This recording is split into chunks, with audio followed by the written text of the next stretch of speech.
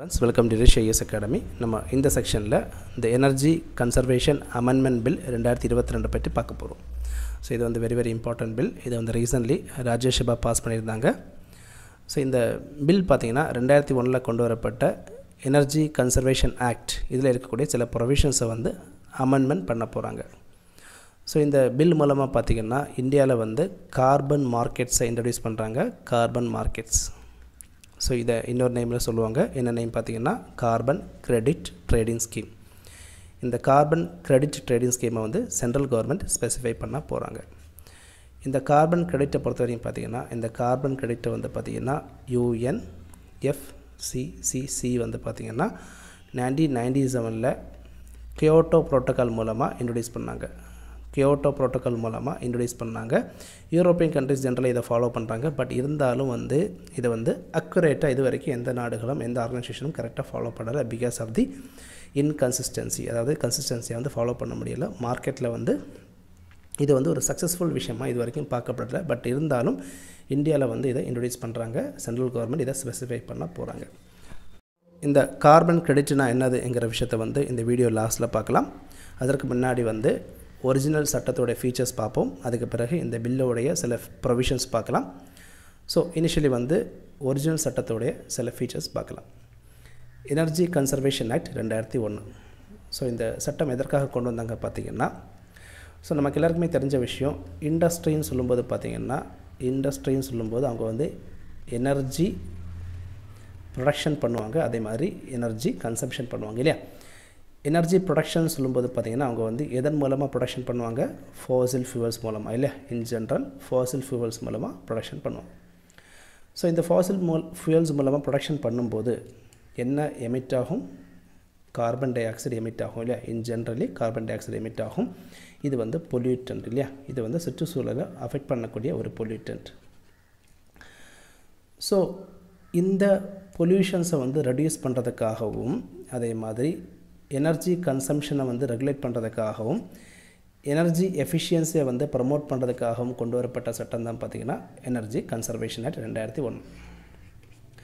So இந்த சட்டம் மூலமாக பார்த்திங்கன்னா இந்த எனர்ஜி கன்சம்ஷனையும் எனர்ஜி எஃபிஷியன்சியை வந்து ரெகுலேட் பண்ணுறதுக்காகவும் அண்ட் இதோடைய ஸ்டாண்டர்ட்ஸை வந்து விதிக்கிறதுக்காகவும் ஒரு ஆர்கனைசேஷனை கொண்டு வராங்க. அந்த ஆர்கனைசேஷனோட நேம் தான் பார்த்திங்கன்னா bureau of energy efficiency. Very important, bureau of energy efficiency.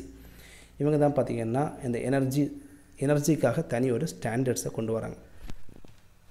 So இந்த ஸ்டாண்டர்ட்ஸ் வந்து பார்த்திங்கன்னா எல்லா விதமான இண்டஸ்ட்ரீஸ், வெஹிக்கிள்ஸ், கமர்ஷியல் எஸ்டாப்ளிஷ்மெண்ட்ஸுக்கும் பில்டிங்ஸுக்கும் அப்ளை ஆகும். ஓகேங்களா. ஸோ இதுதான் பார்த்திங்கன்னா இந்த energy conservation ஆக்டோடைய main objective. So recently வந்து பார்த்திங்கன்னா கிளாஸ்கோவில் நடந்த COP26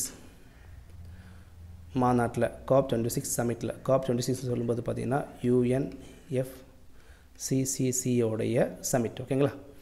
கான்ஃபரன்ஸ் ஆஃப் பார்ட்டிஸ்னு சொல்லுவாங்க. 26வது சமிட் 2021 கிளாஸ்கோவில் நடந்த சமிட்டில் வந்து இந்தியா சில கமிட்மெண்ட்ஸை சொல்லிட்டாங்க. சில கமிட்மெண்ட்ஸை இந்தியா சொன்னாங்க.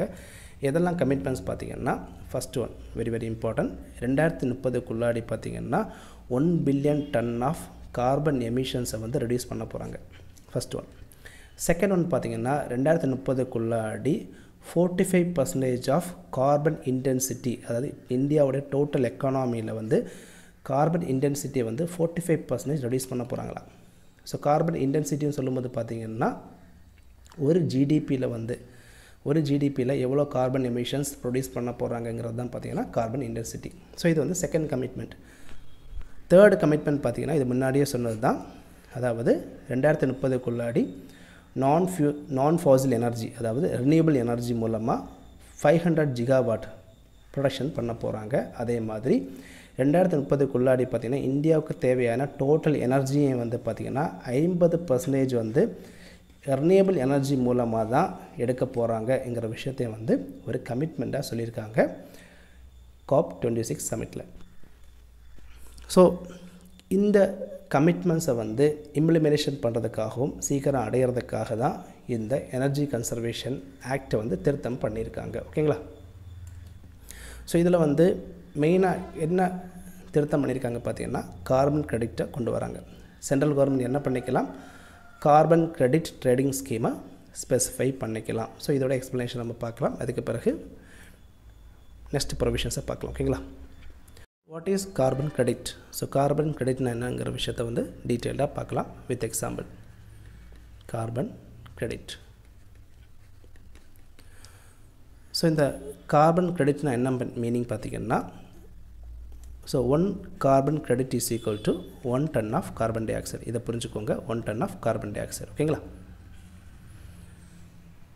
ஸோ இந்த கார்பன் கிரெடிட் சிஸ்டம் மூலமாக பார்த்திங்கன்னா கவர்மெண்ட்டே என்ன பண்ணுவாங்க பார்த்திங்கன்னா, இண்டஸ்ட்ரீஸுக்கு வந்து கவர்மெண்ட்டே என்ன பண்ணுவாங்கன்னா, இண்டஸ்ட்ரீஸுக்கு certain amount of carbon di oxide emit பண்ணலாம் என்கிற ஒரு பெர்மிஷனை கொடுத்துருவாங்க. Certain amount of carbon di oxide நீங்களே எமிட் பண்ணலாம் என்கிற ஒரு பெர்மிஷனை கொடுத்துருவாங்க. ஓகேங்களா. ஸோ பெர்மிஷனை கொடுத்துருவாங்க. ஸோ இதில் இன்னும் சில விஷயங்கள் இருக்குது. இதை நம்ம புரிய வைக்கிறதுக்காக 2 எக்ஸாம்பிள் பார்க்கலாம். இண்டஸ்ட்ரீஸை வந்து நம்ம எக்ஸாம்பிளாக பார்க்கலாம். ஸோ 2 எக்ஸாம்பிள் நம்ம எடுக்க போகிறோம். Industry A and industry B. ஓகேங்களா. Industry A and industry B. So industry A generally 2015 example 2015 வந்து பார்த்திங்கன்னா 95 டன்ஸ் ஆஃப் கார்பன் டை ஆக்சைடை வந்து அவங்க எமிட் பண்ணாங்க. ஓகேங்களா. இண்டஸ்ட்ரி பி வந்து பார்த்திங்கன்னா 2015 100 tons of carbon di oxide emit பண்ணாங்க. நல்லா புரிஞ்சுக்கோங்க. இண்டஸ்ட்ரி ஏ வந்து 2015 95 tons of carbon di oxide emit பண்ணாங்க. இண்டஸ்ட்ரி பி வந்து 100 tons of carbon di oxide emit பண்ணாங்க. இந்த சிச்சுவேஷனில் வந்து பார்த்திங்கன்னா சென்ட்ரல் கவர்மெண்ட் என்ன பண்ணுறாங்க, கார்பன் கிரெடிட் ஸ்கீமை இன்ட்ரடியூஸ் பண்ணுறாங்க. இன்ட்ரடியூஸ் பண்ணிவிட்டு இண்டஸ்ட்ரி ஏக்கு என்ன சொல்கிறாங்க பார்த்திங்கன்னா, நீங்கள் 2016 நீங்கள் வந்து 90 டன்ஸ் தான் எமிட் பண்ணணும் என்கிற ஒரு பர்மிஷனை கொடுக்குறாங்க. அதே மாதிரி இண்டஸ்ட்ரி பிக்கு என்ன பர்மிஷன் கொடுக்குறாங்க பார்த்திங்கன்னா, நீங்கள் வந்து 95 டன்ஸ் தான் எமிட் பண்ணணும் என்கிற ஒரு பர்மிஷனை கொடுக்குறாங்க. ஸோ 95 டன்ஸுக்கு மேலே நீங்கள் வந்து 95 டன்ஸ் வரைக்கும் தான் நீங்கள் எமிட் பண்ணணும். அதே மாதிரி இண்டஸ்ட்ரி ஏக்கு வந்து 90 டன்ஸ் வரைக்கும் எமிட் பண்ணலாம் என்கிற பர்மிஷனை வந்து சென்ட்ரல் கவர்மெண்ட் கொடுக்குறாங்க. ஸோ இது வரைக்கும் புரிஞ்சிருக்கும்னு நினைக்கிறேன். ஸோ 2016 இண்டஸ்ட்ரி ஏ என்ன பண்ணுறாங்க பார்த்திங்கன்னா, 90 டன்ஸுக்கு மேலே, அதாவது 92 டன்ஸை வந்து அவங்க எமிட் பண்ணுறாங்க.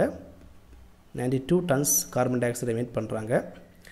இண்டஸ்ட்ரி பி என்ன பண்ணுறாங்க பார்த்திங்கன்னா 90 டன்ஸ் தான் எமிட் பண்ணுறாங்க. ஸோ அதாவது இண்டஸ்ட்ரி பி என்ன பண்ணுறாங்கன்னா, சில டெக்னாலஜி யூஸ் பண்ணி அவங்க எனர்ஜி எஃபிஷியன்சியை இன்ட்ரடியூஸ் பண்ணி அவங்களால என்ன பண்ண முடிஞ்சது பார்த்திங்கன்னா, கார்பன் டை ஆக்சைடு எமிஷனை ரெடியூஸ் பண்ண முடிஞ்சிருக்கு. இதனால் வந்து 90 டன்ஸ் தான் அவங்க என்ன பண்ணுறாங்க, எமிட் பண்ணியிருக்காங்க. இது வந்து குட் ஒன். ஸோ இது வந்து பார்த்திங்கன்னா பேட் ஒன். அவங்க அதிகமாக என்ன பண்ணியிருக்காங்க, கார்பன் டை ஆக்சைடை எமிட் பண்ணியிருக்காங்க. ஸோ இவங்க வந்து பெர்மிசிபிள் லிமிட்டை விடவும் 2 டன் அடிஷனலாக எமிட் பண்ணியிருக்காங்க இல்லையா. ஸோ இண்டஸ்ட்ரி பி வந்து என்ன பண்ணியிருக்காங்க, 5 டன்ஸை வந்து ரெடியூஸ் பண்ணியிருக்காங்க இல்லையா. இண்டஸ்ட்ரி ஏ என்ன பண்ணியிருக்காங்க, அடிஷ்னலாக 2 டன்ஸை வந்து எமிட் பண்ணியிருக்காங்க இல்லையா.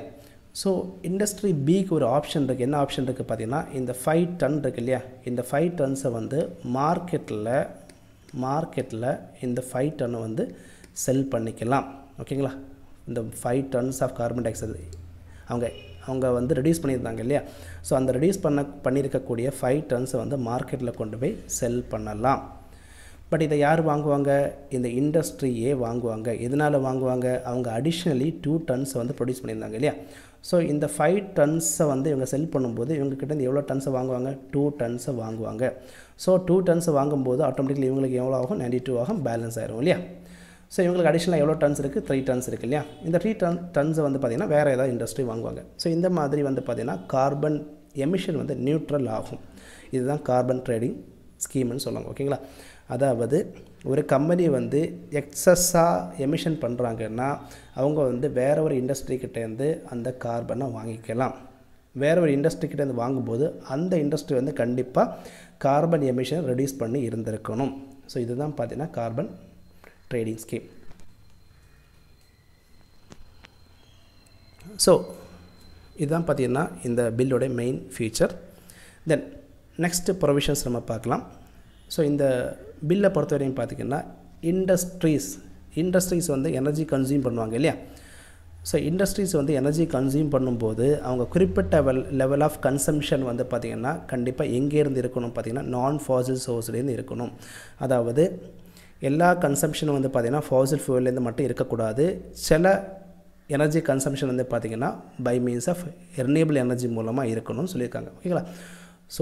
சோலார் எனர்ஜி மூலமாக அவங்க என்ன பண்ணிக்கலாம், எனர்ஜி கன்சம்ஷன் பண்ணிக்கலாம், ஆர் ஹைட்ரோ எலக்ட்ரிசிட்டி யூஸ் பண்ணிக்கலாம். ஸோ இந்த மாதிரி வந்து ரெனியூபிள் எனர்ஜி மூலமாகவும் கன்சியூம் பண்ணணுங்கிற ஒரு ரெகுலேஷனை கொண்டு வராங்க. இந்த கன்சியூமர்ஸ் யாரெல்லாம் பார்த்திங்கன்னா இண்டஸ்ட்ரீஸ், டிரான்ஸ்போர்ட் செக்டர், தென் கமர்ஷியல் பில்டிங்ஸ். ஸோ இவங்க எல்லாருமே என்ன பண்ணிக்கணும் பார்த்திங்கன்னா, அவங்க எனர்ஜி கன்சியூம் பண்ணும்போது சர்டைன் லெவல் ஆஃப் கன்சம்ஷன் வந்து by means of renewable energy மூலமாக இருக்கணும். தென் இந்த பில்லை வந்து பார்த்திங்கன்னா energy conservation code for buildings and ரெசிடென்ஸுக்கு சில கோடுகள் கொண்டு வராங்க. அதாவது என்ன கோடு பார்த்திங்கன்னா, எல்லா பில்டிங்ஸும், எல்லா ஆஃபீஸ் பில்டிங்ஸும், எல்லா கமர்ஷியல் பில்டிங்ஸும், அதே மாதிரி எல்லா ரெசிடென்ஷியல் பில்டிங்ஸும் வந்து பார்த்திங்கன்னா எனர்ஜி எஃபிஷியன்சி பில்டிங்ஸாக மாற்றணும். அதற்கான ஒரு ஸ்டாண்டர்ட்ஸை வந்து கொண்டு வராங்க. ஓகேங்களா? தென் நம்ம நேரமே பார்த்தோம் இல்லையா, ஒரு organisation bureau of energy efficiency. இந்த ஆர்கனைசேஷனை பொறுத்த வரைக்கும் பார்த்திங்கன்னா இதுக்குள்ளாடி ஒரு கவர்னிங் கவுன்சில் இருக்குது. இந்த கவர்னிங் கவுன்சிலில் வந்து மொத்தம் 20 முதல் 26 நம்பர் ஆஃப் மெம்பர்ஸ் இருப்பாங்க. இந்த மெம்பர்ஸோடைய டோட்டல் மெம்பரோடைய கவுண்டிங் வந்து கூட்டுறாங்க. இப்போ வந்து பார்த்திங்கன்னா 31 to 37 மெம்பர்ஸ் வரைக்கும் இருக்கலாம். ஓகேங்களா? ஸோ இந்த மாதிரி சில சேஞ்சஸை கொண்டு வந்திருக்காங்க. இதில் ரொம்ப இம்பார்ட்டன்ட் பார்த்திங்கன்னா கார்பன் மார்க்கெட் தான் important, R carbon credit scheme தான் வெரி இம்பார்ட்டன்ட். இதை வந்து சென்ட்ரல் கவர்மெண்ட் இனிமேல் ஸ்பெசிஃபை பண்ணிக்கலாம் ஒன்ஸ் இந்த பில் வந்து சட்டமாக மாறிடுச்சுன்னா. ஸோ உங்களுக்கு எல்லாருமே புரிஞ்சிருக்கும்னு நினைக்கிறேன். இன்கேஸ் ஏதாவது டவுட் இருந்துச்சுன்னா இங்கே கமெண்ட் செக்ஷனில் பதிவு பண்ணுங்கள். Thank you very much students.